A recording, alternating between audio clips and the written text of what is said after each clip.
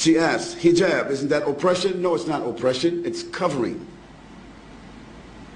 The women covering their heads or covering their bodies is not an oppression. Their husband didn't tell them to do that. Their fathers didn't tell them to do that. Their sons didn't tell them to do that. The imam didn't say to do that. God said, for the Muslim ladies, draw your clothing across your bosoms and do not allow your natural ornaments to be shown except to those within your family circle. What are the natural ornaments of women, in case you don't know what they are? Their breasts, their shapes that happen to be different than that of men, their hair, those adornments should be covered. Now, just in case Christian people don't remember, just 40 years ago, Christian women never went to church without covering their heads. It wasn't it. Isn't that true? Ask your grandmothers. And just 50 or 60 years ago, 20 years before that,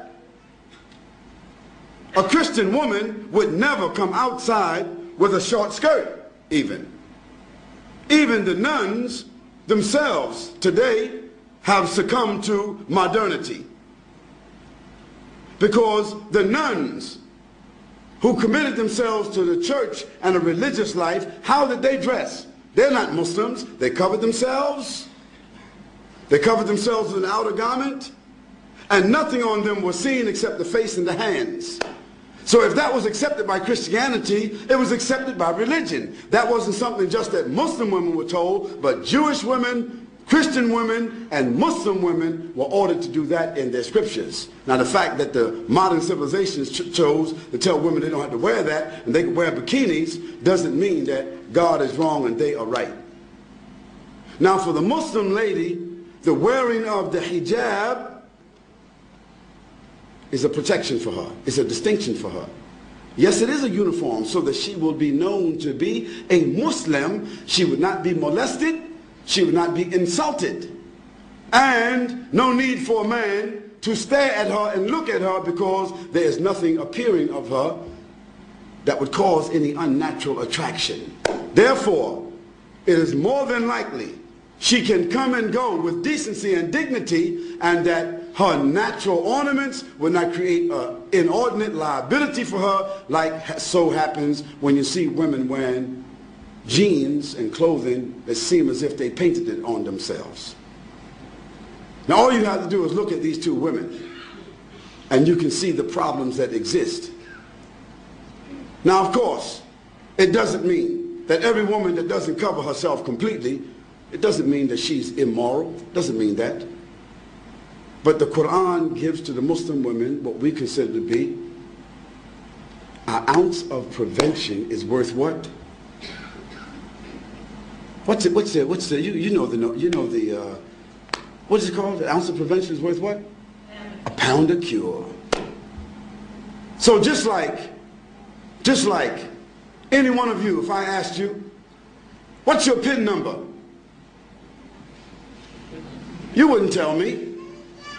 If I came to visit you in your house, you wouldn't have your certificates of deposit in front of me. You wouldn't have your jewels in front of me. You wouldn't have your stack of money or your savings in front of me, distributed just because I'm a friend and everything should be transparent. No, you have those valuables in a place that is safe. Might be a bank, might be a safety deposit box. Well, that's just money. That's just tangible things. So don't blame us and don't blame God if he tells us that our mothers and our wives and our daughters, that they should be covered and in a safe place. The person asked about segregation. Why do Muslim women, why are they segregated? They're not segregated. They're not segregated. They're separated. There's a difference between segregation and separation. For instance, outside here, you have toilets that say male, female, don't you? Don't you? Why? Why shouldn't there just be a toilet?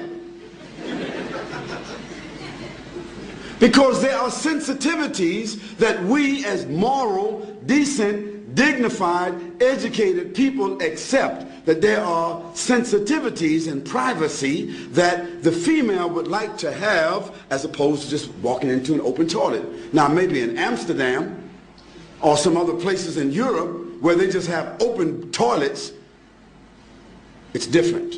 But in most cases in the world, in most places in the world, they select to have a male and a female toilet. Why? Because there's the inherent inclination of human beings to provide sensitivity for women and sensitivity for men. Now in Islam, for us, it's not a matter of being inherent. It is something which is God-given inspiration to do what? To separate the sexes. That means the genders.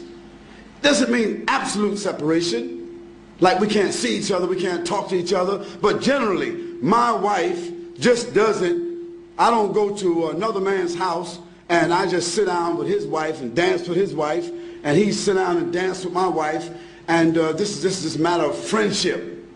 Bob, just drop over anytime you like. Okay? We don't do that.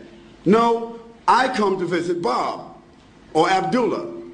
Abdullah's wife comes to visit my wife. I don't socialize with his wife, and he doesn't socialize with my wife. Although there may be occasions where we eat together, our families socialize together, but generally, after boys and girls reach the age of 7, the Prophet said, even if they're brothers and sisters, separate them from the bed.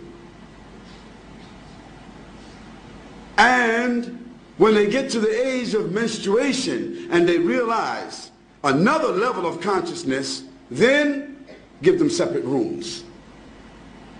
What to do what? To preserve and protect them from tendencies that human beings have, tendencies that has manifested itself in civilizations where they don't do that protection. So we are obeying Almighty God. That's what we're doing. And sometimes we just have to believe what God orders us to do and benefit from the medicine. Sometimes when we don't follow what God tells us to do, then we see later on the reasons why. So we don't apologize for that. We say that it brings us dignity, it brings us distinction. Whether it be the hijab of the women or the separation of the men and the women, it brings us distinction, it brings us dignity and protection and morality, additional morality. That's why we do it.